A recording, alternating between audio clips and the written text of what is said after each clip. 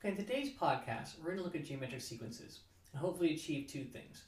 First thing we're hopefully do, we're going to develop a geometric sequence, and you'll see how these sequences are created and formed using a common ratio.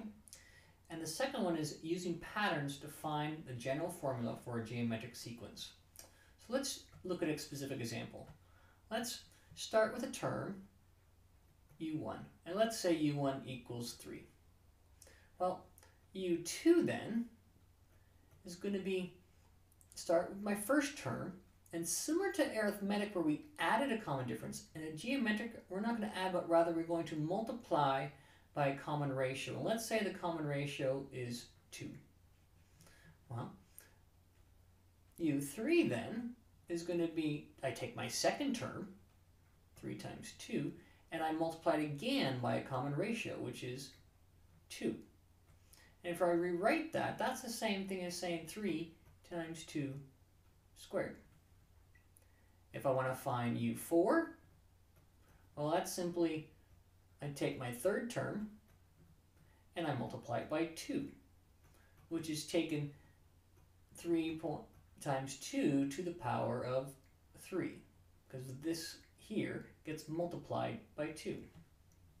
Well, look, so if I do a u5, for example, I'm going to miss all that middle step and take my fourth term and multiply it by 2 as well. So that's going to be 3 times 2 to the power of 4.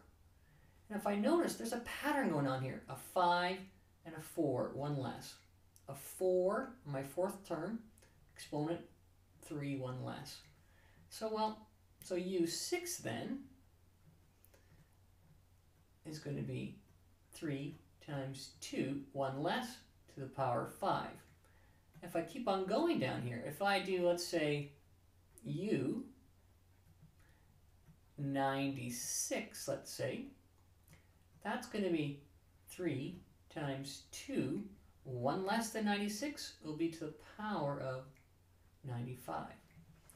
And so for this specific geometric sequence, I can say that un is going to be the first term 3 times 2, and the exponent is going to be 1 less.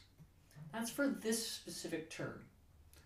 To generalize for all geometric sequences, what I could say then is my general term, u sub n, is going to equal to, well, 3 is my first term, so I'll call that, generally speaking, u1. 2 is my common ratio, so I'll multiply it by r, and it's to the n minus 1. And this formula here, un equals u1 times r to the n minus 1, this is found in your formula book. And it is the general term